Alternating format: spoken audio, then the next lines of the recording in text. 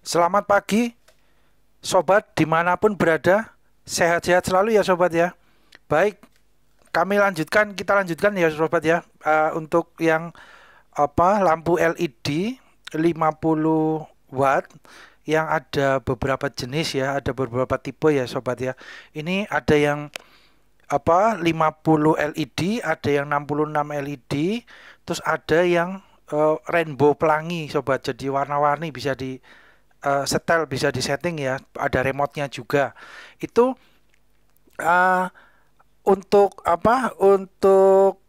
untuk bentuknya ya sobat ya. Kita sebentar ya sobat ya. Ini posisinya kami posisikan seperti ini sobat. Ini ada di sini, ini ada di sini, ini ada di sini, karena kalau posisi di depan semua sobat, mungkin ada radiasi elektromagnetiknya, listriknya gitu ya, dan cahayanya terlalu terang, jadi berpengaruh sama kameranya, jadi agak blur sobat. Seperti yang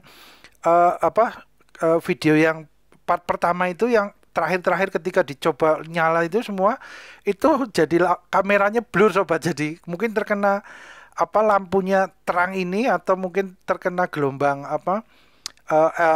listrik elektromagnetnya atau apa gitu ya. Jadi kameranya jadi agak blur gitu sobat. Jadi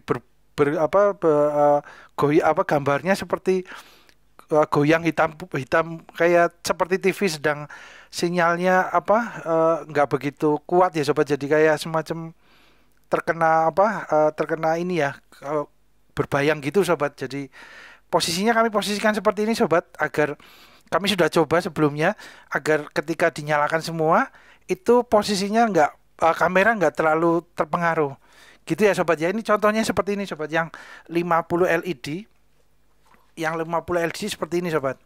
Jadi ini kami ulas sedikit ya sobat ya, diulas sedikit lagi ya.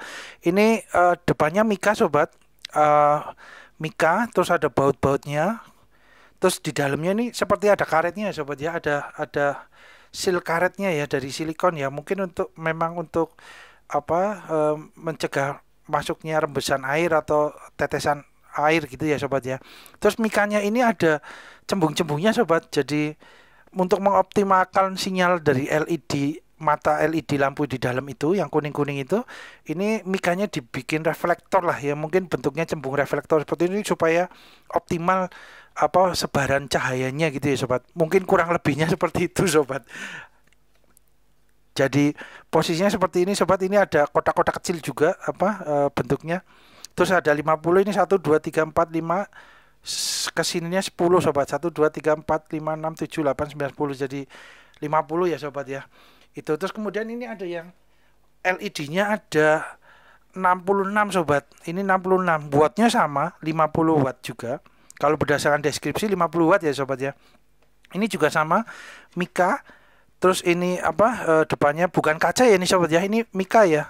Mika ini juga ada cembungnya. Terus ada bentuk kotak-kotak reflektornya sebelah sini, tapi sebelah sininya reflektor kotak-kotak kecilnya di dalam itu polos sobat, nggak ada seperti yang 50 ini kan ada nih. Kalau yang 66 nggak ada, jadi hanya polos, bening biasa gitu ya, nggak ada yang ini seperti kotak-kotak ini. Tapi sama cembungnya ada nih sobat. Jadi mikanya ada cembungnya untuk reflektor ya, untuk mengoptimalkan kerja cahaya dari yang dihasilkan dari lampu LED di dalam ini ya, matanya ya, kelihatannya sobat ya. Jadi itu seperti itu. Terus kemudian kalau untuk bracketnya belakangnya ini, bodinya ini dari plat ya sobat ya. Kemarin ya kurang lebih diukur sama sama pengukur itu 0,8 mili kurang lebih sobat. Bentuknya seperti ini ya belakangnya ya. Belakangnya seperti ini. Oke. Terus ini baut-bautnya ya. Terus ini ada baut sama mur. Ini bautnya kuncinya pakai kunci L. Ini juga sama sobat, kunci L. Terus ini ada ininya ya, ada dudukannya ya. Oke. Terus kemudian untuk yang apa yang ini sobat, ini yang rainbow ya, untuk yang pelangi warna-warni sobat. RGB ya, kalau nggak RGB ya tipenya. Ini juga sama mika, di dalamnya ada silikon karetnya nih, mutar, yang warnanya putih ini ya sobat ya, putih bening ini ya. Ini sama dengan yang 55, jadi ada reflektornya, kotak-kotak kecil ini. Terus kemudian ada reflektor yang cembung gede ini untuk masing-masing, untuk apa, mengoptimalkan lampu LED di dalamnya. Dan ini kalau yang rainbow itu kan, kalau yang biasa ini kan warnanya LED-nya di dalam itu matanya warna kuning ya sobat ya, kuning ya.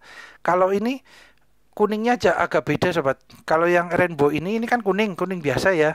Kalau ini kuningnya kuning stabilo sobat.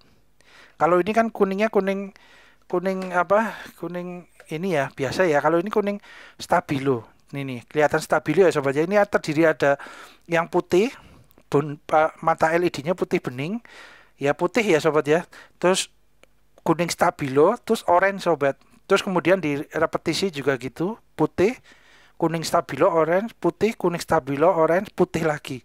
Itu ini 50 ya sobat ya. 1 2 3 4 5 kesininya 10. 1 2 3 4 5 6 7 8 9 10. Jadi 50 ya sobat ya. Ini LED yang untuk rainbow yang pelangi ini ya, warna-warni. Jadi bentuknya seperti ini ya sobat ya. Ini posisinya kami posisikan seperti ini ya, supaya kami udah coba kalau posisi di seperti ini semua terus kita hidupkan, wala, kameranya langsung blur sobat. Karena terkena apa, pantulan dari cahayanya, atau mungkin apa gelombang elektromagnetiknya mungkin, atau apa gitu ya sobat ya. Kurang lebihnya seperti itulah. Jadi ini kami posisikan seperti ini ya sobat. Ini yang 50 LED taruh di bawah. Terus kemudian yang 66 LED taruh di sini ya sobat ya. Terus kemudian yang rainbow posisinya ke sana ya sobat ya. Ini kita coba dengan ini ya sobat, dengan apa, termometer, apa, termogan dulu ya sobat. Termometer sebelum kita nyalakan ya, itu suhunya di kisaran berapa sobat? 29 ya sobat. Ini bodinya ya, kami apa, senternya ke apa, inframerahnya ke bodinya 29 kalau yang rainbow. Kalau yang ini juga, kalau yang 60 LED itu sekitar 30. Terus kemudian yang ini yang 50 LED itu sama 29. Mungkin bisa juga ini sudah agak hangat karena ada sinar lampu dari yang sini ya sobat. Ini kan ada 4 sobat, 1 sudah kami gunakan sobat. Itu untuk penerangan apa, pengambilan gambar ini dari kamera ini kami gunakan untuk 1 untuk penerangan. Udah sorotnya lumayan ya sobat ya, sudah terang ya. Jadi mungkin karena udah kena cahaya akhirnya 29. Kalau posisi dingin sekali ya pasti suhu normal biasa gitu ya sobat ya, suhu ruang ya. Jadi sekarang kita coba hidupkan semua ya sobat ya. Ini sobat, kita coba hidupkan. Ini yang 66. Nah itu 66 ya sobat ya, sudah hidup ya. Nah 66. Kemudian untuk yang, bentar sobat, maaf bentar. Nah, kita majukan sedikit. Kemudian ini yang 50. Nah, yang 50 LED itu sobat, yang di bawah ya. Kemudian ini yang rainbow, yang pelangi ini sobat, yang pelangi ini ya. Ini tadi yang 50. Nah, 50 kita pasang. Nah, itu. Terus kemudian yang rainbow. Nah, kelihatan ya sobat ya, kurang lebihnya ya, ini di sini ya. Kemudian kita ini sobat, kita tunggu beberapa saat untuk panasnya karena naik sobat. Jadi hati-hati juga ya sobat ya, karena bracket besi platnya ini karena apa, LED-nya juga banyak tenaganya, agak ini lama-lama belakangnya ini platnya itu akan panas sobat. Jadi hati-hati ya sobat ya, kalau sudah pakai agak lama itu megangnya hati-hati, jangan megang yang tengah atau yang ini. Kita pegang yang ini aja udah agak hangat sobat. Jadi mungkin nanti kalau udah lama juga nyalanya pasti juga panas juga ini. Nah, kita tunggu beberapa saat ya sobat ya, kenaikan suhunya untuk optimalnya sudah berapa gitu ya. Kita coba sekarang ya sobat ya. Nah udah naik sobat, 38, tadi kan 29 ya. Nah terus yang itu yang 66 LED itu sudah naik 49 sobat. Ini kelihatan ya sobat ya, ada cahaya inframerah dari termogannya ini ya. Kemudian yang sini yang 50 LED juga sudah naik juga sobat, 37 derajat. Ini nanti lama-lama juga akan semakin panas sobat, hati-hati ya sobat. Kemudian kita coba dengan ini sobat, buat meter ya, untuk apa, konsumsi arusnya ya, konsumsi listriknya ya. Kita coba ya sobat. Kita coba yang ini dulu, yang paling atas ya sobat ya. Untuk yang 66 LED ini ya, 66 LED kita coba matikan. Kita ini alatnya kita pasang. Terus kita lihat untuk sebentar sobat. Maaf. Ini gerdusnya seperti ini sobat. Kita taruh untuk supaya bisa agak landai. Terlihat ya sobat ya, ini kita lihat fungsinya untuk, waduh, nggak kelihatan sobat, ini mungkin tahu di bawah ya. Ini gini pas nih. Itu watt voltase di tempat kami 214 ya, 214,3 volt ya sobat ya, dengan 50 Hz ya, hertz ya. Itu kita coba dengan yang 60 LED itu ya sobat, yang depan ya. Kita lihat untuk ininya, wattnya, ampernya sobat, ampernya 0,15 ya, 0,138, naik juga kadang 0,150, sekitar itu range-nya ya sobat ya. Untuk power faktornya sekitar 0,9089 ini ya sobat ya, yang bagian bawah ya. Ini ampernya. Terus kemudian kita watt low-nya paling terbawahnya itu sekitar 28,6. Kemudian untuk high-nya 29,0 ya, untuk wattnya ya sobat ya. Terus kemudian ini watt aktualnya sobat 28,6 kurang lebihnya ya sobat ya. Jadi kategorinya ya ini juga ya sobat ya, listriknya juga hemat ya, karena 28 watt aja sudah terang. Ini terang sobat, ini posisi kalau di posisi gelap, tidak ada malam hari itu, ketika nggak ada cahaya, kita nyalakan lampu ini terang sekali sobat, terang, benar-benar jangkauannya juga terang. Cuma karena ini di dalam ruangan, terus kita hanya coba simulasi seperti ini, jadi ini pun udah terang sobat. Ini kami pun sudah agak udara di ini udah agak hangat ya, karena semuanya nyala ini ya, lampu LED-nya lampu sorotnya udah semuanya nyala. Jadi ini 28. Mungkin ini belum optimal atau ada settingan supaya optimal, kami juga belum tahu ya sobat ya. Tapi berdasarkan ini wattmeter ini, alat ini kita juga keluarnya 28. Kita coba ini ya sobat, mana itu ininya. Ini sobat, kita reset ya sobat ya, untuk kalibrasi alatnya ya. Kita coba lagi ya, coba ya mungkin ya. Nah, kita reset ini, tombol tengah ini sobat, reset. Kita kita pencet sedikit terus langsung akan keluar. Sama sobat, berarti 2,28 watt ya sobat ya. Mungkin ini settingannya ada atau gimana, tapi terangnya tetap terang sobat, walaupun belum optimal sampai 50 watt, tapi ini udah optimal. Mungkin itu 50 watt adalah maksimalnya sobat. Jadi ketika sudah terpakai cukup waktunya cukup lama, terus wattnya jadi 50, nanti naik atau ada settingan untuk disetel. Kami juga kurang ini juga ya sobat ya. Jadi ketemunya sekitar 28 watt sobat, untuk yang 66 LED ya, kurang lebihnya ya. Malah hemat lah sobat. Kalau kami sih ininya dengan wattnya segitu, tapi cahayanya juga sudah terang banget. Ini ketika malam kita coba di outdoor, itu terang sekali sobat, terang. Jadi ini udah lumayan bagus ya sobat ya. Oke, mantep ya, mantul. Kemudian kita lihat untuk yang ini sobat, untuk ampernya berdasar dengan tang ampere ya sobat ya. Dengan tang ampere kita coba ya. Tang ampernya di 20 ampere ini sobat. 20 ampere kan jadi maksimal, alat yang kita tes ampernya maksimal 20. Ini tang ampernya masih bisa handle gitu ya sobat. Ini 20 ampere masih bisa terhitung ya. Kita coba ya sobat ya, ampernya.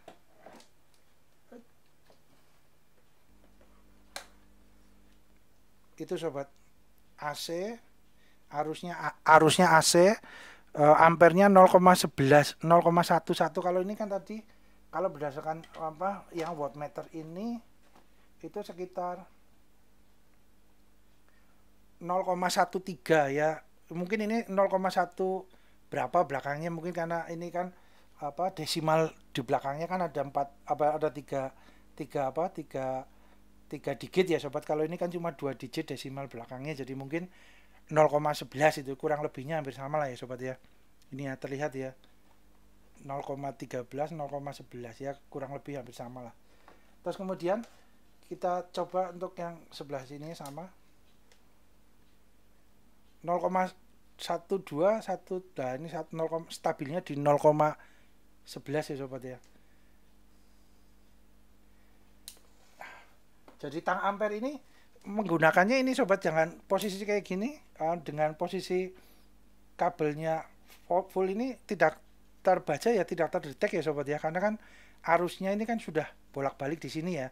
Jadi kita harus di salah satu kabelnya memang sobat, karena kan arus berjalan dari kutub positif masuk ke lampu ini, masuk ke unit elektroniknya, nanti keluar lah. Itu kan arus yang berjalan itu yang dibaca oleh alat tang ampere ini. Jadi kita harus salah satu kabel ini sobat. Jadi kabelnya harus dibelah sedikit supaya kita bisa tahu ampere. Nah, amperenya langsung muncul sobat. Ini kalau sebelahnya juga sama, karena kan arusnya berjalan ya dari kutub positif ke kutub negatifnya, arus listriknya kurang lebihnya gitu ya sobat. Ampernya kan naiknya jalurnya lewatnya gitu. Ini juga muncul ya sobat, tapi kalau posisi kita gini, posisi ini nggak muncul ya sobat ya, tuh 0,00 sobat gitu ya. Sekarang coba untuk yang ini sobat, untuk yang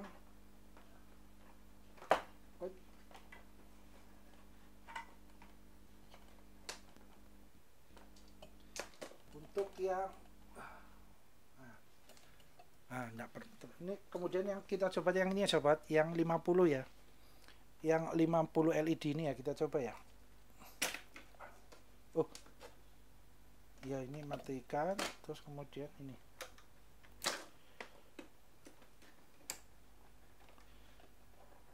sebentar, agak kencang sobat, ini colokannya kencang sekali. Jadi ini sobat ya, ini terlihat berapa ini ampernya 0,081, untuk wattnya hacknya di 27,628 ya kurang lebih.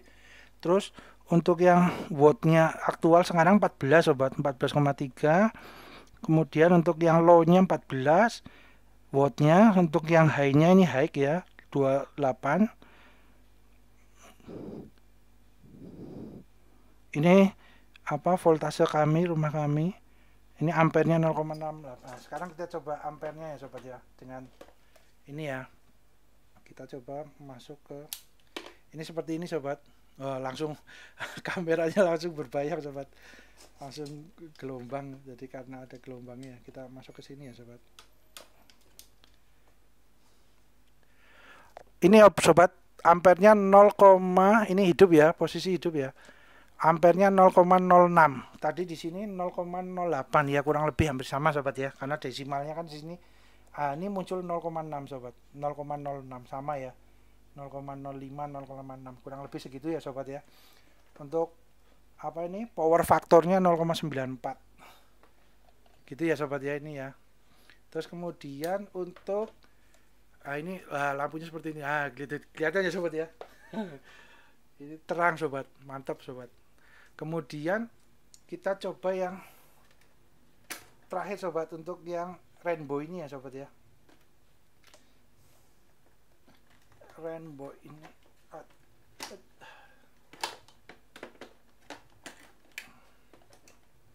karena mentok sobat, ini ujung ini mentok ke sini jadi harus dibuka. Maaf ya sobat ya. Ini sobat, kita coba reset ya.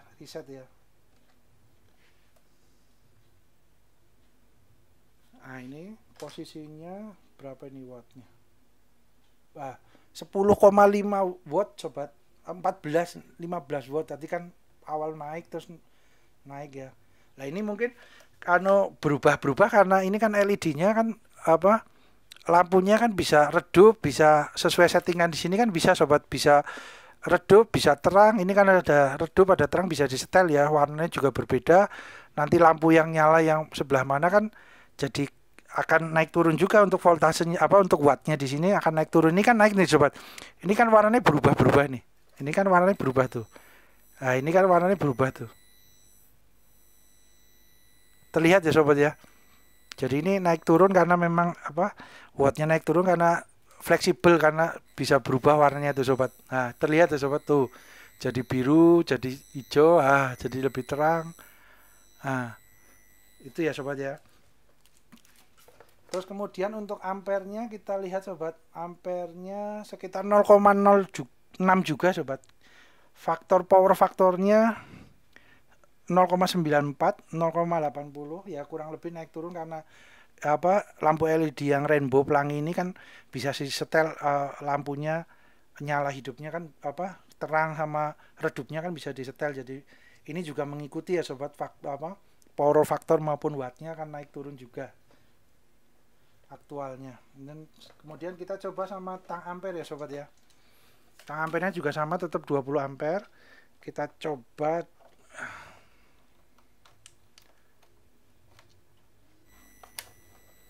itu ya sobat, 0,07 sama sobat ya, dengan alat ini kurang lebihnya 0,6 0,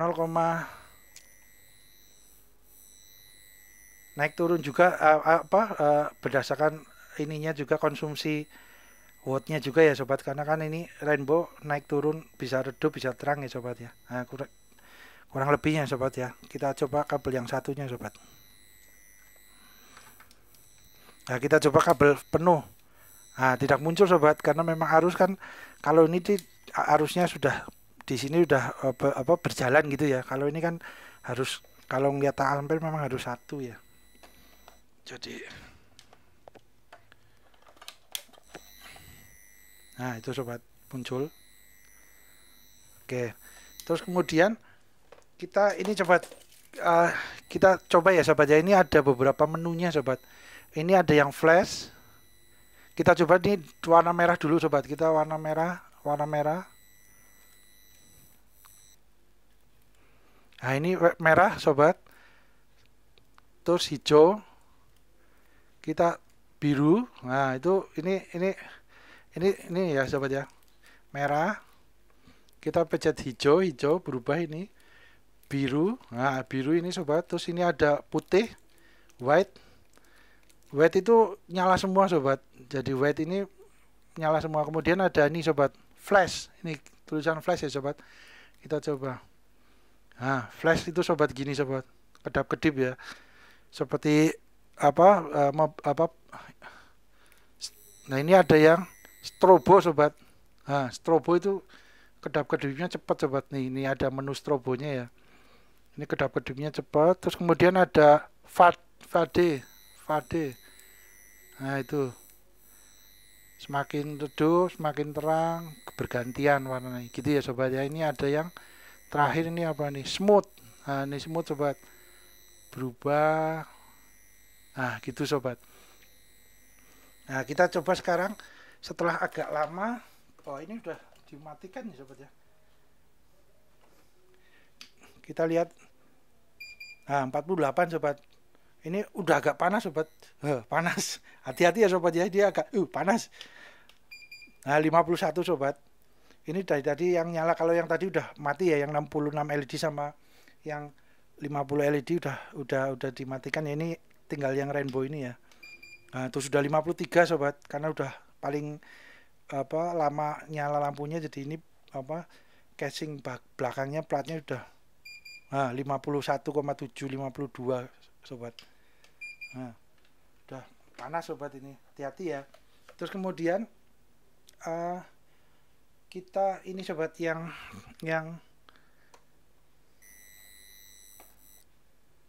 sudah, ini juga sudah, ini ini naik turun juga sobat. Kita coba ini, kita reset 0.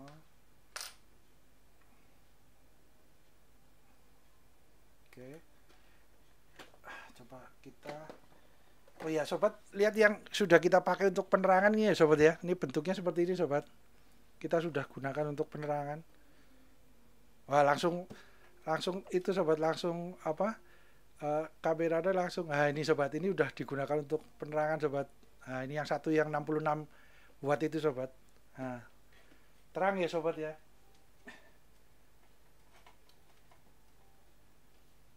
Nah gitu sobat, jadi apa, posisinya seperti itu sobat. Jadi mungkin mudah-mudahan bermanfaat ya sobat ya, sharing kami kali ini untuk apa, lampu tembak, lampu sorot LED 50 watt, ada yang 50 LED, 66 LED, ada yang rainbow, yang pelangi ini, warna-warni ini. Monggo sobat, sesuaikan dengan kebutuhan sobat di apa masing-masing project ya. Monggo mana yang paling terbaik. Ini sudah ada minimal gambaran gitu ya sobat ya. Jadi apa, sudah dicoba juga dengan wattmeter, termometer apa, termogan ini, tang ampere juga, ini juga apa yang wattmeter. Jadi gitu ya sobat ya. Mudah-mudahan bermanfaat ya sobat ya. Terima kasih.